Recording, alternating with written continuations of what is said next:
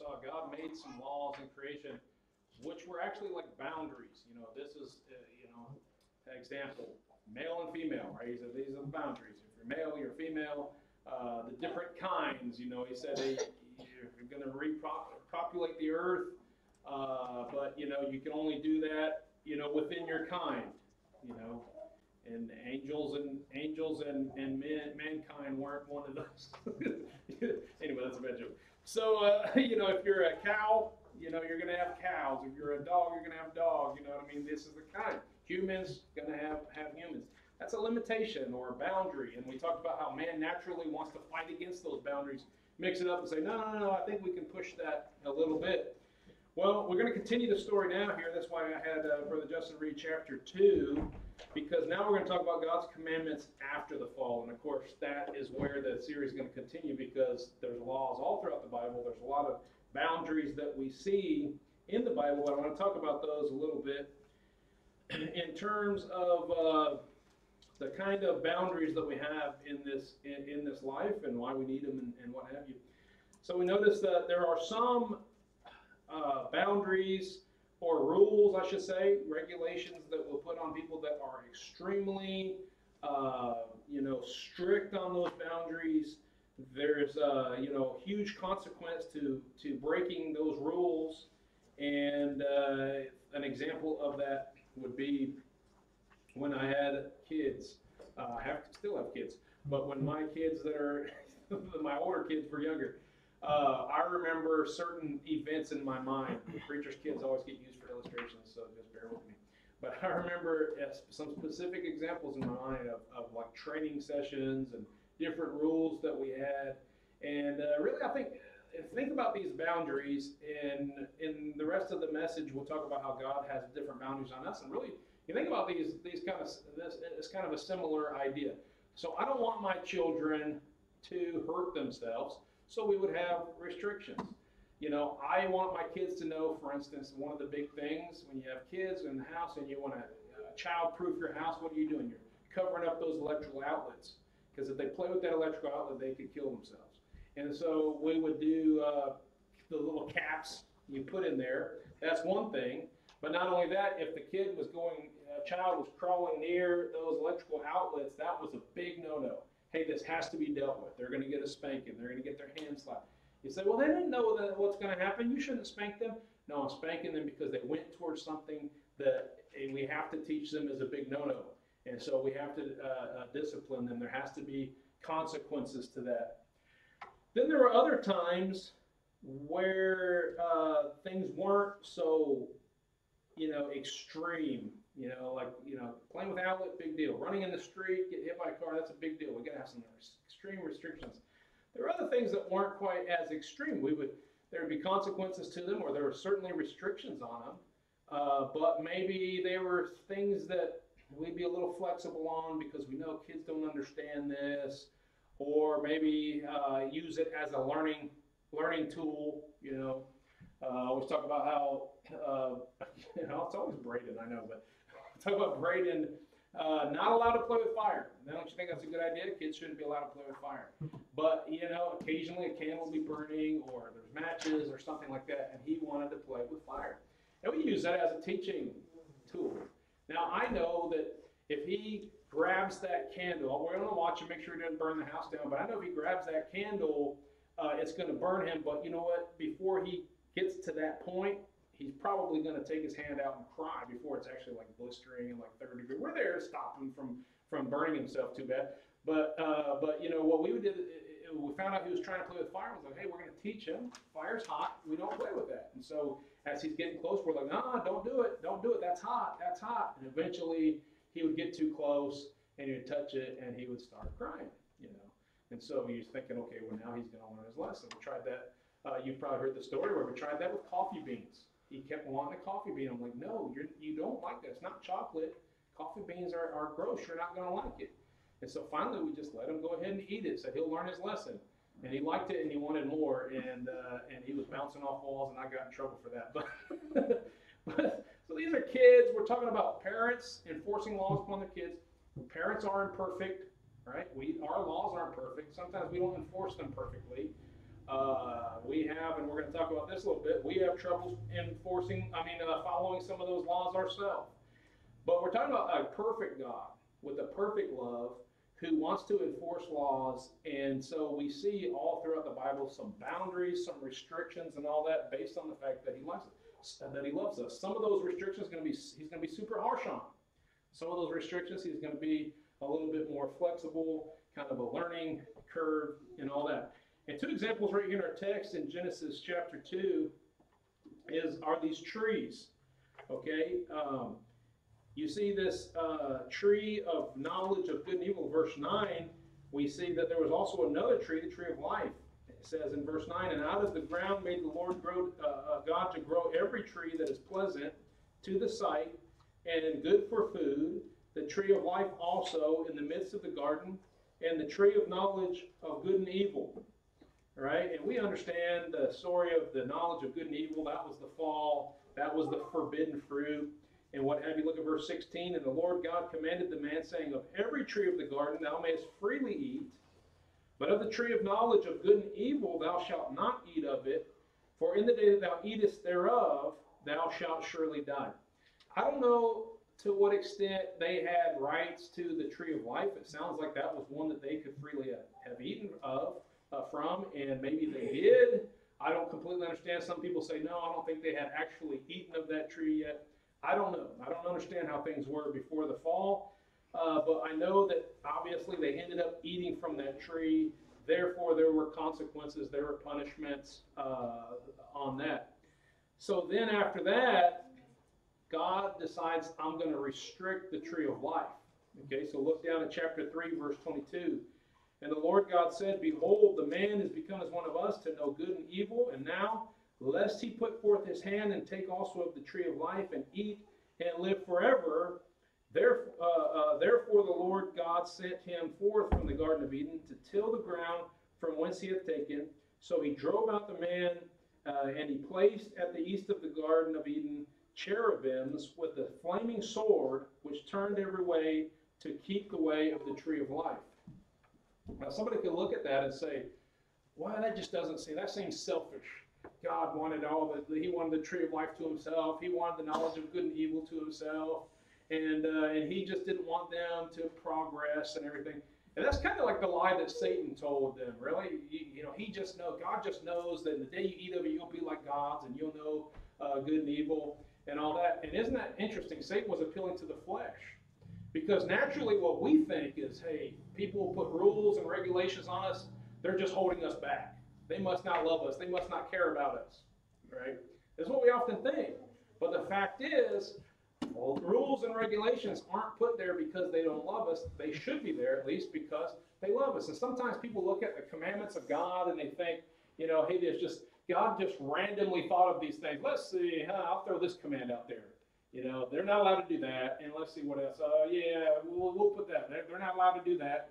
We'll just see if they can obey us, if they can obey and not do that, and God will do it. But that's not how it worked at all. And so I want to talk about the commandments, the boundaries, and the rules that God gave us, and He gave us those with good intentions. And so He said about the tree of life, He said, no, there's no way I'm going to let you eat of that. And you know why? Oh, He doesn't want us to live forever.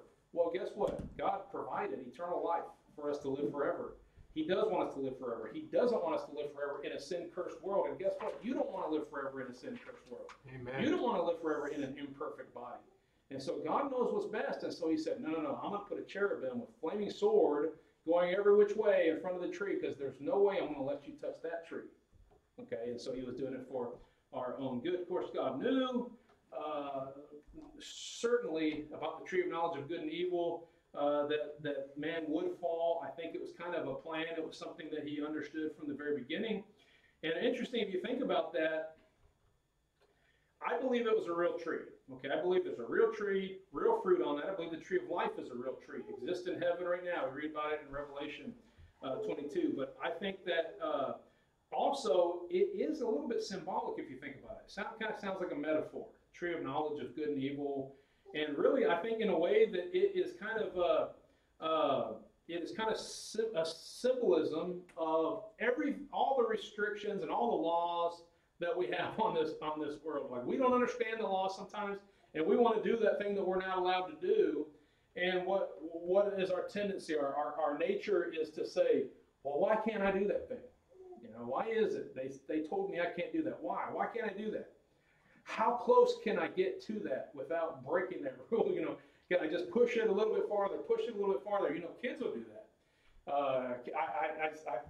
I read a meme here recently. A parent shared something, and they were talking about, how their kid doesn't ever obey until they reach this level of hollering where they just look like a mad person and everything. And I thought, well, I guess that's kind of funny, but you know what? That's a real problem. You've trained your kids not to obey until you scream at them. They're kids. Kids are going to push the boundaries. And so if you say, hey, no, let's use our quiet voice, let's not scream or whatever, they're going to see, well, let's see how serious they are about telling me I can't do that. What happens if I do that? How far can I push that? These are natural tendencies. And so kids do that, but guess what? Adults do the same thing. How far can I push that? Can I get away with a little bit more, a little bit more? Am I really going to get punished? How bad is that punishment going to be? And we tend to do that, and so it seems very symbolic. We definitely can get a great picture from this tree of knowledge of good and evil. And that just kind of course, sets in motion all the things that happen from then on out in the law, living under the commandments of God. And so let me just let's consider some points here about God's commandments. First of all, God's commandments, and when I say commandments, I'm talking about this whole idea of restrictions, rules, as a way of governing and making us, giving us a standard by which to live, and regulations, how far we can go on certain things. That's what God's commands are all about. We'll look at that. First of all, I want to make this point here. God's commandments are perfect. Now, that's easy to say. Well, of course, God's commandments are perfect. Everything He does is perfect. But when you're forced to follow one of God's commands, or you read it in the Bible and you don't like what it says, all of a sudden it's a little bit harder to recognize that these are perfect. But they are. God's commandments are perfect. Psalm 19:7 says, "The law of the Lord is perfect, converting the soul. The testimony of the Lord is sure, making wise the simple." You can rest assured that everything God puts in His Word is perfect. Every law that He gives is a perfect law. We might not understand it. Maybe there were some things, for certain parts of the Bible, maybe there were some cultural issues that we don't understand now, or whatever, but it was always a perfect law. And God's always perfect, and He changes not, so we can understand that He is perfect. And if you really analyze the laws that He gave in the Bible, and I'm talking about basically the main commandments that we read in Exodus and Deuteronomy, but really there were laws all the way. I think He gave Adam laws. We really start seeing the laws at Noah's time, because after Noah gets off the ark, he says, hey, if man sheds blood, then then his blood needs to be shed, and we begin to see all these different laws. But you know what? I think God always gave laws, and there's a lot of things that Adam was doing and his children were doing before Noah ever came about. And this is another one of those reasons I don't believe in the dispensational theory that there's this time of the law and then there's this time of the law. God might have revealed certain things in different ways, but He's always had laws. You can find a lot of laws that we find in the law of Moses, but you're like, but they were still following that. We recently preached on tithing, and there were laws about giving that were going on before the law of Moses. The laws about killing that were before the law of Moses. I mean, do we really need a special command from God that says, hey, you know what, you shouldn't kill anybody, right? But all these laws, really, they make sense when you start studying them out. They make a lot of sense, and any government that's going to judge the people would do well to look at the Bible and say, hey, these are God's laws, and the law of the Lord is perfect, and we need to go according to what God's plan is, because He has it right. On Wednesday nights in Iola, I've been preaching a series on God's commandments. And my plan is, the way I see it in my head, it's kind of like dividing up in folders. You know what I mean? Like I'm thinking in folders in terms of a computer. So in a computer, you put stuff into folders, okay? So let's say you have this folder that's the laws, the commandments of God. All right, and then inside that folder, you've got two more folders. The laws that deal with our relationship to God, and the laws that deal with our relationship to man. And then under those two folders, you got other folders, and it's all those different laws and the 10 Commandments. Is where we get the breakdown of those commandments. And then under each one of those, there's all the commandments we get in Exodus and Deuteronomy that we see. And we'll start looking through all of those different things. And every time I go to God's Word and begin studying the laws, I'm just amazed at how much sense they actually make. And that might sound funny because you're like, well, yes, God's Word is perfect. Yeah, but a lot of times we balk at some of the things that are in the Bible and maybe even get a little on edge. And if atheists or somebody who's mocking God's Word will throw some of those laws at and say, oh, yeah, well, what about this verse in the Bible? And God said this. Does that make any sense? Do you really want to worship a God who had this kind of crazy law? But when you start studying it out, you start finding out, hey, they actually make a lot of sense. It just matters how you lay it out. But ultimately, even if we don't understand the law, if God put it in there, it's perfect. It's there for a reason, and it's good. Isn't it weird? Okay, if any government comes up with a system of laws, and I've often used this analogy when I'm talking about God's laws. Like, let's say we just bought this island, and we said, you know what? We're separating from the United States. We're going to go form our own country. That might sound good, but that'd be kind of scary. All right, we're going to form our own country, our own nation. Well, the first thing we have to do is we have to have a set of laws. And you start deciding, well, how are we going to govern this? How are we going to operate? Well, I'm telling you this, the perfect way to operate that nation would be the commands of God. In any form of government, by the way, a lot of our laws in the United States are very similar. They could line up with some of the laws of God. But they say, well, there's a lot of laws that we have in our land that are totally contrary to God's Word. Well, yeah, let me tell you why you would do that. Why you would govern a nation and you would decide, you know what, we're going to leave these commandments out. I know God says that's wrong, but hey, we gotta put God aside and we gotta be inclusive to all different religions or whatever. No, the only reason you would leave out one of those commandments is because you don't love the law of God. You don't love God's law. Why don't people love God's law? Because they want to do those things that God forbids. And so you say, well, the Bible says that if someone commits adultery, they need to be put to death. If somebody commits homosexuality, they need to be put to death. And our government today says, no, that's a terrible law. That's a terrible law. We wouldn't want to do that. Well, why would they put those kinds of laws? Well, they want to be able to do all kinds of wickedness. And they don't want to start going down that road and putting laws on that. And so as a result, you look at all the damage that happens in our country because people are breaking these laws. And you say, why don't they learn that this is bad? We should restrict that. You should punish this. And the reason why is because, look, they want to be able to do those things too. They want to be able to do all the wickedness. Now, in the Bible, we see, look at,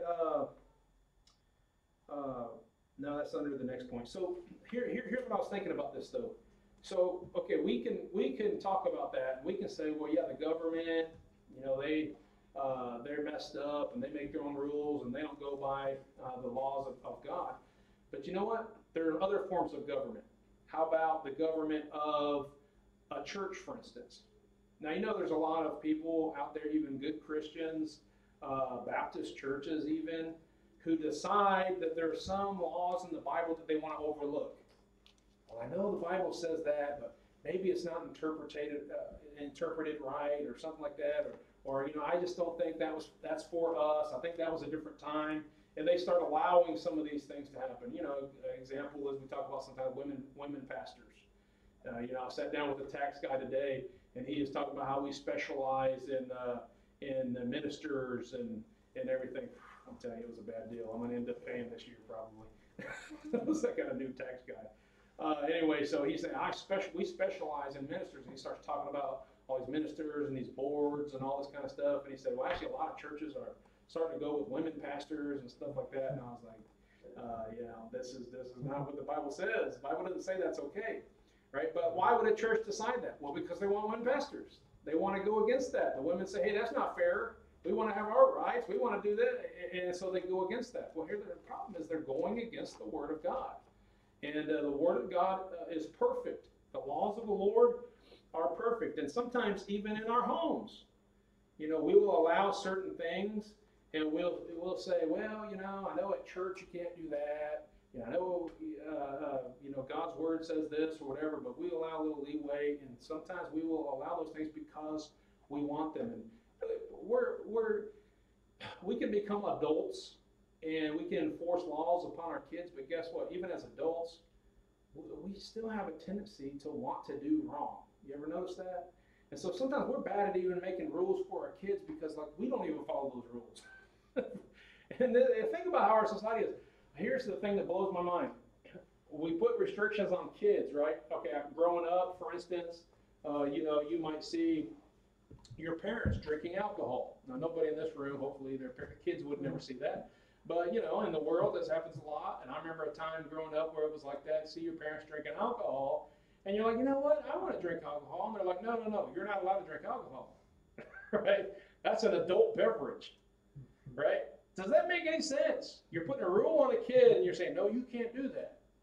But they want to do it. And so it's like, well, when you get my age, then you can do it. And I was contemplating that one time and thinking about all the times that they say adult.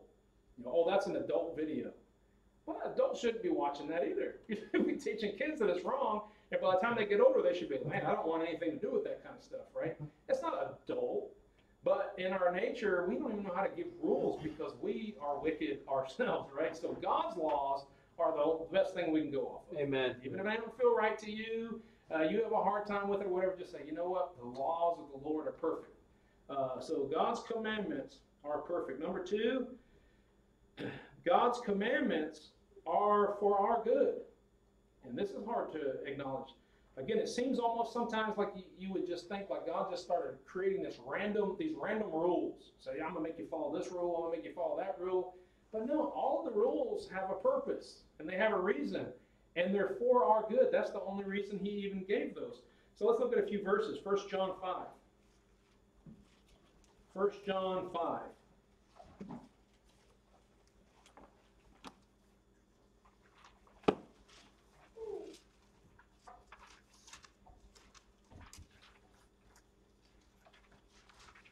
Look at verse 3. It says, for this is the love of God, that we keep his commandments, and his commandments are not grievous. Now, you might feel like, oh, no, it's so hard to keep the commandments. It's so hard. I'm not allowed to do this. I'm not allowed to do that. No, but the point is that they're good for you. If you will obey the commandments of God, it's actually going to help your life be better. If you disobey the commandments of God, you're going to have all kinds of problems in your life because the commandments of God weren't meant to be a big burden on you. They're actually supposed to help you. The laws of God, the commandments of God are for our good. Look at Psalm 119.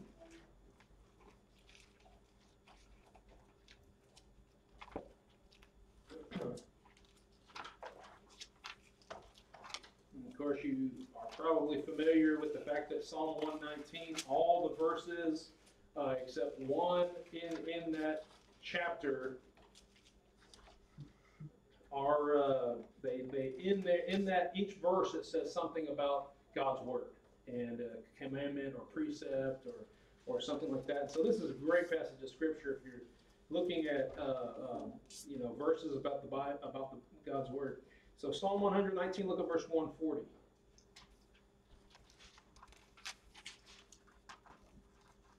Thy word is very pure, therefore thy servant loveth it. If you're a servant of God, if you love God and you realize, hey, I might not understand it, but God's words are right, then actually the servant says, I love God's laws. Can you imagine your kids loving you so much that they're just like, man, I love the laws that my parents give me. I love the commandments and the rules in this house. I love them. Right? But this is true. If we love God and we realize, hey, his words are perfect and they're for our good, as his servants, we say, you know what? The laws of the Lord are perfect. I love them. I love them. Look at verse 165, same chapter. This is a great verse to memorize. Great peace have they which love thy law, and nothing shall offend them. Nothing shall offend them. Look, when you tell somebody a law from the Bible and they get all bent out of shape, I just don't think that's right. I just don't think you should tell people not to do that, or that they ought to do that, or whatever. And you're like, hey, or they're like, hey, don't judge me. And you're like, I just read the Bible to you. Like, I'm not trying to I didn't make that commandment up. I'm just showing you from God's word, what he said. And people are bent out of shape. Well, guess what? Probably because they don't love the law of the Lord. Probably because they love themselves and they want to be able to do these things, and they're like, it's just not right to have these kind of restrictions on me or whatever. But the law of the Lord is actually for our good. Did I ever turn this on? Am I on? Do I need to turn it on now? Okay. Sorry about that. Messed it up. Okay, so people who are grieved and offended by God's words, they don't love him enough. And look, let's be honest, none of us love him perfectly. So all of us fall into that sometime where it's hard for us to get on board with God's laws. And maybe we do get offended by certain things, or we don't like whenever somebody calls out a sin in our life or something like that. Look, in those moments, we're not loving God like we ought to, because if we loved God and we loved his word, nothing would offend us. Nothing is going to be problematic. Hey, I want to know more of his laws. Teach me more. What else does the Bible say? I love it when people are like that. When you get a new Christian, or somebody who maybe they haven't been serving the Lord for a long time, and they come back around and they're just on fire, and they got this zeal, and they're just like, hey, tell me more. I remember one time I was going to preach on the attire of a woman, and the subject of women wearing pants was going to come up, and I remember thinking, hey, there's a lot of women in our church who, for many, many years they've done that, don't have a problem with it, and I'm probably going to ruffle some feathers, I'm probably going to make some people upset. And the lady had just started coming to our church. Lord willing, she's going to join next week, actually, Miss Marty. And she just started coming to our church, and she was trying to find out what we believe. She was wanting to learn and to grow. And she messaged me and said, hey, is it a sin for women to wear pants? And because she saw what I was going to be preaching the next week, and I was thinking, oh man, I'm fixing to lose her. She's not going to come back. And I said, well, here's what the Bible says, and here's that. And if you come to the service, you'll understand more. I'm going to explain it, and I'm going to be, very careful how I say it, all this stuff. And basically, by the end of the conversation, she was like, don't worry about offending me. She said, I want to know what the Bible says. Amen. And I was like, well, praise the Lord. We need more people like that. And the same thing I've talked about many times, Brother Jeff, when he first started coming and going soul winning and all that kind of stuff. And every time we'd go out, he'd be asking me, what's the Bible say about this? Should I wear this? Is it wrong for me to have an earring? And he's just always asking me, and why? He wasn't like expecting that I'm going to offend him. Whoa, I can't believe he believes those things and then never come to our church anymore. He's just like, show me in the Bible where it says that. I want to learn. I want to grow. Every time I'd show him something, he'd be like, whoa, I got to stop doing that. And he would change his life. Why? Because he loves the law of the Lord. And he realizes that these laws are for his own good, and he wants to grow and he wants to thrive. And so he says, I'm going to obey the laws of God. In order to obey them, I need to know what they are. So teach me. This is the way a child of God ought to be. Amen. Commandments are for our good. So what are the commandments? Go to Exodus 20 real quickly. Exodus 20. And as I said, as you start studying these things, you realize how much common sense they actually make. Sometimes, like I said, people think of like the 10 Commandments, just these 10 rules that God just, randomly picked and said, yeah, I'm going to make sure everybody follows these rules. But really, when you start breaking these down, they make a lot of sense. And, the first few commandments, the first 5 commandments have to do with our commandments, our relationship with God and how we serve him and not breaking these. And so I told you about the study that I've been doing in Iola on Wednesday nights, and if you haven't listened to any of those, I'm not saying it's just like some dynamic, wonderful thing to listen to, but I think you can learn some things from that if you have an opportunity to look at those. If you need a link or something like that, I'll give it to you. But I was studying this, and we're continuing in this series. Start with verse 13. Now, verse 13, again, this is going to start dealing with our relationship with man. All right. So let's say you're trying to come up with some laws for this country or this nation that you're going to start. All right. Now, what would you say would be like the worst thing that somebody could do? Worst thing, I mean, I think everybody in this world understands that the worst thing you can do to somebody is in their life, right? The value of a life is super important. Worst thing you do is take their life. Then they don't exist anymore, right? So the worst thing, you can say, like, no, there's worse things you can do with me than kill me. But as far as pronouncing judgment on somebody from a nation standpoint, how to govern a nation, the worst offense is probably going to be murder. Now, if you don't think that's naturally understood within people, just ask somebody, if they've ever committed a sin, and it's like, well, I've never killed anybody. Like, that's just like the ultimate thing they can think of is killing somebody. Now, it's funny. I don't want to get in and preach on everything that I've been preaching on Wednesday night, so we'll be here all night for one thing. But this is interesting. All the other modern versions, I found out, pretty much all the modern versions changed "thou shalt not kill" to "thou shalt not murder."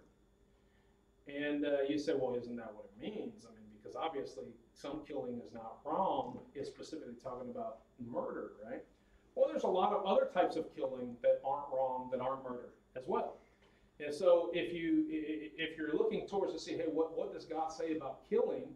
What about accidentally killing somebody? What about killing somebody's animal? Or what about somebody is killed because of my negligence, or all these kinds of things?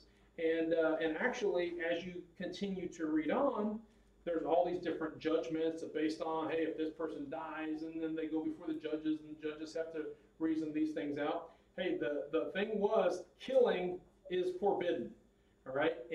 But there are some ways about killing that, hey, that actually wasn't wrong. That was actually okay. All right. Now, obviously, murder is the ultimate. That's the wrong motive and everything. This is why you can look at Jesus when he quotes this verse. He says, "Commit no murders," and so it's synonymous there. But I do think, like, the King James is more correct by saying killing in this instance than those who change it to murder. And so Jesus then is not wrong by saying not to commit murders, because that's definitely included in this verse. But in that context, going past what all the other laws are going to deal with is breaking down the intricacies of that. So that you got to understand the 10 Commandments, these are like 10 general laws. It's not like, and then there's these other 600 laws in addition to the 10 Commandments. No, actually, 10 Commandments are like the main laws.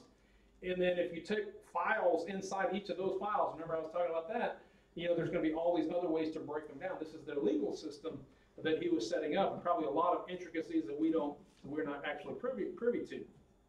Okay, but look at verse 13. And I began to realize this, like, "Thou shalt not kill." Well, that makes sense. That's going to be way at the top of the list. And somebody will be like, well, why is "thou shalt not commit adultery" next? I mean, let's say these are going in order of like the worst sins to the lowest sins. And yes, by the way, God does put different judgments upon different sins. Not all sins are equal as far as the punishment that goes with them. Just like not all sins that our kids commit are equally punishable, or restricted. But it says, "Thou shalt not kill," and then it says, "Thou shalt not commit adultery," and then the next one is, "Thou shalt not steal." Now you say, well, what about stealing? Okay, stealing, there's no death penalty involved in stealing, right? Stealing, if you steal something, you just got to pay it back sevenfold or whatever. And that's true, but you know what? There are some types of stealing where death might be involved. Well, for one thing, if you break into somebody's house and they kill you, they're justified in killing you because that person didn't know what you were going to do. You might have been threatening their life. Maybe you were going to end up killing them. So they were justified in killing you. But look at "thou shalt not commit adultery," sandwiched right in between those, and committing adultery was something that was punishable by death. Well, I find it really interesting because what is like the worst thing that somebody could do? Oh, here's another act of stealing that is punishable by death. Man-stealing. We would call it kidnapping, okay? If you steal a person, man, you're going to die, okay? Now commit adultery. Well, what's the greatest thing that you could steal from me? You could take my house, you could take my car, and you take anything, and I was like, well, I still got my family, right? But if you steal somebody from my family, right, that's death penalty, okay? Now let's say you steal my wife. You see what I'm saying? You steal her away and her affections and all that, or you have a relationship with her that only I'm supposed to have with her. You stole something from me, and so there's a lot we can get into that. And this isn't the right series. That's Wednesday nights. Okay, a lot to get into that. But when you start breaking these down, and then you follow it up with Exodus 21, Exodus 22, you go to Deuteronomy where he's telling the law a second time, and you get to Deuteronomy 22, and it breaks down all these intricacies about adultery and rape and fornication and murder and accidental murder and all these kinds of things. The 10 Commandments were just like a very broad brush. You know, memorize these 10 Commandments, fine, but then there's more detailed judgments that go with breaking those laws. Okay, and then of course we understand Matthew 22. Look there real fast. Matthew 22. This isn't new. I realize I've shared this before, but it's good for us to just remember this. Matthew 22, and this is leading to my third point as well. Jesus breaks those 10 commandments down into 2 commandments, which I've already alluded to. Matthew chapter 22, verse 35. Then one of them, which was a lawyer, that's somebody who studied the law, asked him a question, tempting him and saying, Master, which is the great commandment in the law? Jesus said unto him, Thou shalt love the Lord thy God with all thy heart, and with all thy soul, and with all thy mind. This is the first and great commandment. And the second is like unto it, Thou shalt love thy neighbor as thyself. And they said, On these 2 commandments hang all the law and the prophets. Well, how is loving my neighbor like unto loving God? Well, if you love God, you're going to follow his commandments. And what all of his commandments have to do with loving people as ourselves, you know, not wanting to steal from them, not wanting to kill them, not wanting to commit adultery with somebody's wife, not to do all these kinds of things, because it's based in love. So this brings me to my last point. So let's recap. Number 1, God's commandments are perfect. Number 2, God's commandments are for our good. Number 3, when we walk in the Spirit, the commandments really don't apply. Now, I didn't say if you're a Christian, you can just break all the rules, it doesn't matter. No, I said when you walk in the Spirit, the commandments don't apply. Because when you walk in the Spirit, guess what? You're going to be keeping the commandments naturally. Galatians chapter 5. Galatians chapter 5, starting verse 22.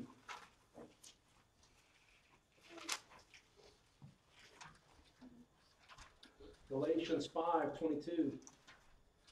He just got done talking about the works of the flesh. Let's go ahead and go through those. Verse 19. Now the works of the flesh are manifest, which are these: adultery, fornication, uncleanness, lasciviousness. All those kind of go together in a way. Idolatry, witchcraft, those kind of go together. And then this group go together: hatred, variance, emulation, wrath, strife, seditions, heresies, envyings, murders, drunkenness, revelings, and such like. Of the which I tell you before, as I also told you in time past, that they which do such things shall not inherit the kingdom of God. Verse 22, but the fruit of the Spirit is love, joy, peace, long-suffering, gentleness, goodness, faith, meekness, temperance. Against such there is no law. There is no law. Let me just give you this law about how much you can love somebody. Let me give you this law about how long you can tolerate somebody's behavior. How many times you have to forgive somebody. Let's give this law about how meek you're allowed to be. No, there's no laws about that. And you know what? If you're following those laws, you are not going to be breaking those other laws that God gives us. The law. Okay, here's another thing people say. I already hit on dispensationalism once, okay? Let me hit on it again. Dispensationalism says this, all right? The Old Testament, we're under the law, And then Jesus dies on the cross, and thus he ends the law, and now we're under grace. You ever heard that kind of an idea? Shame. Actually, Jesus dying on the cross did not end the law. Amen. The law still goes on, and everybody knows that. Okay, he ended the law, so now just go about killing everybody and committing adultery and all. No. Some of the laws, the Ten Commandments, those still apply, right? No, Jesus dying on the cross did not end the law. Now, he brought something that did end the law, so let's read these. Romans chapter 10. Romans chapter 10. I got to read this one first, and then we'll get to the point that I'm trying to make. Romans chapter 10. So here's what he says. Romans chapter 10, Paul says, "Brethren, my heart's desire and prayer to God for Israel is that they might be saved." You think about the time that he was living in. You think about the fact that he was an Israelite. He had a huge burden for his people. And he says, "My desire is that they might be saved. For I bear them record that they have a zeal of God, but not according to knowledge. For they, being ignorant of God's righteousness, in going about to establish their own righteousness, have not submitted themselves unto the righteousness of God. For Christ is the end of the law for righteousness to everyone that believeth." Okay? So that's the verse where people say, see, Christ, the end of the law. He dies on the cross. He begins the law, the age of grace, and now we're not under the law. But that's not what he's saying. Go to 1 Timothy chapter 1.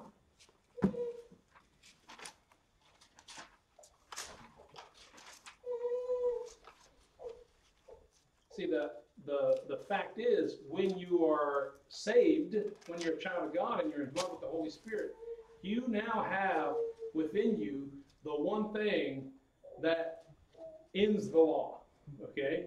Through Jesus Christ, yes. And so it was, by what he did, that the law can be ended, but only if, like we saw in Galatians chapter 5, if you walk in the Spirit, okay?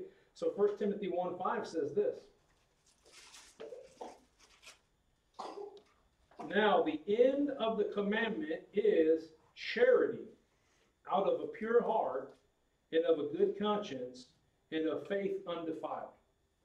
Now, if you have faith in the Lord, you love the Lord, you love the law of the Lord, right? We already talked about it. You love the Lord, the law of the Lord, and nothing shall offend you, and you're trying to walk in the Spirit, you're trying to obey, follow God, and obey what he's told you to do. You know what you're going to do is you're going to love him, you're going to love your neighbors, and all of a sudden, you know what? There are no commandments. You don't have to worry. You live your life about, well, no. If you really love God, you're going to keep all the commandments. And so you live this whole life of just like trying to restrict yourself and not do this and create all these huge judgments on anybody that does this or whatever that. Like, look, their laws are good. The laws of the Lord are perfect. And they must be enforced. For people who don't love the Lord and live wickedly, they need to be enforced. By us who get in the flesh and don't always walk in the Spirit from time to time, we get in the flesh and we do this. We need to know that those laws are there. We need people to hold us accountable. We need there to be repercussions whenever we fall into sin. All right? The government, our government doesn't do it, so some of these laws have to be enforced inside the church. Cause somebody to get kicked out of the church, or maybe somebody will come and they're going to push you around a little bit and get in your face and say, "Why are you doing this?" Or maybe someone stole from somebody, whatever you have to go to the church and talk about how wicked that is and get that matter settled between each other. The Bible talks a lot about judgment within the church and all that kind of stuff. Well, we need to go back to the law because we don't live perfectly in our love for the Lord. We don't walk perfectly in the Spirit, loving each other and having peace and long-suffering and gentleness and meekness and all these kinds of things. And so we need the law. But the idea is that if you are actually loving the Lord and walking in the Spirit and loving other people, then you don't live this life of feeling like, oh man, the restrictions, oh, the boundaries, oh, I'm so tired of all the rules and all that kind of stuff. You don't think of the laws of God as being boundaries and rules because you're walking in the Spirit. And there is no commandments. You're just trying to please God. And so it's kind of like this. Not perfectly, because like I said, we're all human, we all make mistakes, but it's kind of like this. My children, as long as they're in my house, they've got to live by my rules. Now, obviously, I'm going to try to enforce godly rules, but that's for the sake of the illustration, they've got to obey all my rules, whatever those rules are, because I put those rules in place to help them learn this is the kind of human being I want you to be. These are the kind of decisions I want you to make. I want you to live right. I want you to do this. I want you to choose to do these things. I want you to not act that way in this situation. I want you. That's the reason for all the rules in my should be anyway. All the rules in my house that I want my kids to follow. But when my kids grow up, get married, move out, have their own house, they're no longer under my rules because they should have learned what my rules are and they should be living those out. I don't have to go check up on their house every once in a while and say, hey, let's see what you're watching. Hey, see what kind of things you're talking about. Let's see if you're doing this or you're doing that. They're now walking in my laws, okay? Now, look, we live, like I said, we're imperfect. We're never going to walk by all of God's laws perfectly. That's why we constantly have to be reminded of the laws, and the laws have to be enforced whenever we break them. But theoretically, yeah, when you're walking in love, and you're loving God's law, and you love the Lord, and because you love the Lord, you love people because He loves people, and He's told you to love people, and you have that love, and you do all these things. It's like you're not under any laws. You're not under any boundaries or whatever. Look, you're doing what you're supposed to be doing. And so we walk in the Lord and follow His laws. His laws are perfect. And since we don't always love Him as we should, and walk in the Spirit as we should, we need those laws. We need those boundaries. And so because of that, it is important that we have boundaries in our life and we learn, hey, these are the things these are the restrictions I'm going to live by according to God's Word. And I'm not going to go to these places. I'm not going to do these things. I'm not going to wear this. So, oh, we're in Christ. We have liberty. Yeah, but we're not always walking in the Spirit. And so therefore, we've got to have these boundaries. Where do we get the boundaries? God's Word, because God's Word is perfect. Let's pray. Father, thank you for your Word. Certainly do love your Word, and I pray that you'll help us to never lose sight of the fact that they're good for us, and they're perfect, and if we would just love you like we ought to, and love other people like we ought to, then we would never buck against your Word, and we would never be offended and be aggravated and feel overly restricted by the laws and the ways that we're told to live. I pray, Lord, that you'll just help us to love you more and to empty out the things in our life that would hinder us from loving you more. And I pray that you would just help us to learn and grow in your word. In Jesus' name I pray. Amen. All right.